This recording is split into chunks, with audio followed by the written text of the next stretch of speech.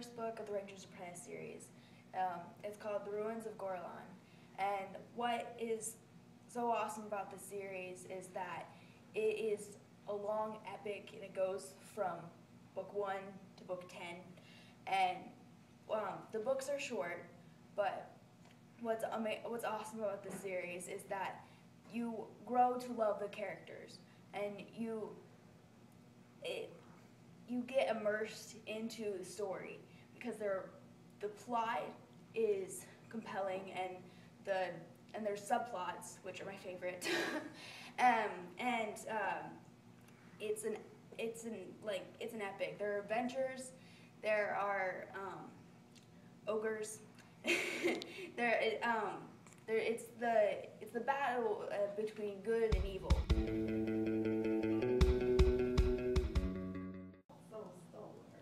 Hi, I'm Sam. I'm doing a book review of Wizard's First Rule by Terry Goodkind. Basically, it's your classic epic. Hero meets heroine and they go off on some long adventure to fight some bad guy. At face value, that's all it is. But what's really great about this book is you know the basic storyline, you know what's going to happen, but it still enthralls you. I basically obsessed over this book for weeks as I read it. I would not put it down. I still vividly remember the day I first picked it up. It was years ago, but I don't know, I fell in love with it. It's still one of my favorite books, and one of my favorite book series. This isn't just a standalone book. There are other books, a great amount of books too.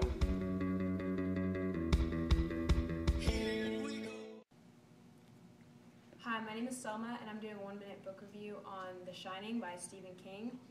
I read this book a while ago, and as soon as I started reading it, it scared me, and I never would have thought a book would scare you, because, I mean, you're just reading, but it had a lot of, foreshadowing and, bits of mysteries that just kept you wanting to know what's going on, and,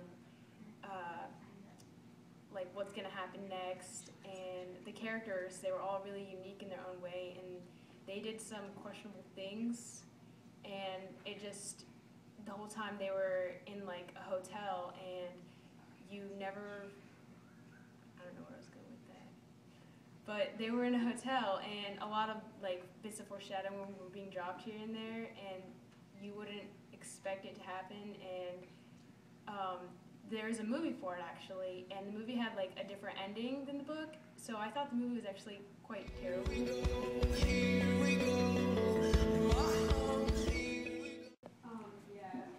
Hi, I'm Monica, and I'm doing a 1-minute book review of The Thief Lord. And what I love about this book is the setting. It is set in beautiful Venice, and the setting really plays into the story because all the time they have to travel on boats because Venice doesn't have roads, it uses waterways as its roads, which is really cool because they all get to ride on gondolas all the time and in little speedboats.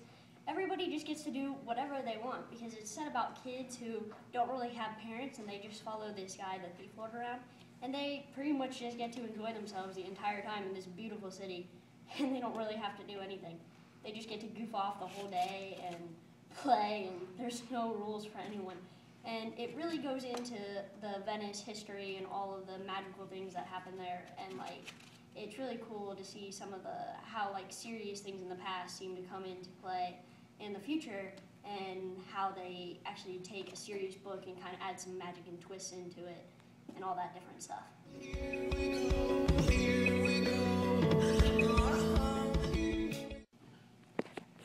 Hi, my name is Abby, and I'm doing a 1-minute book review of Les Miserables, which literally translates into The Miserables. It's set in post-revolution France, and it's the story of an ex-convict named Jean Valjean who is released from prison on parole, but he escapes from parole and builds up a life of his own and becomes mayor of a city, where he meets Fantine, a woman who had a child but wasn't married, and she is working to the bone to support this child, and she ends up working herself to death. And so Jean Valjean ends up taking the child and raising her as his own, And I think it's amazing that he would be willing to do that. And the whole time he's running from a cop that has been trying to catch him for many years. And I think it's just an amazing love story. One of the best ever.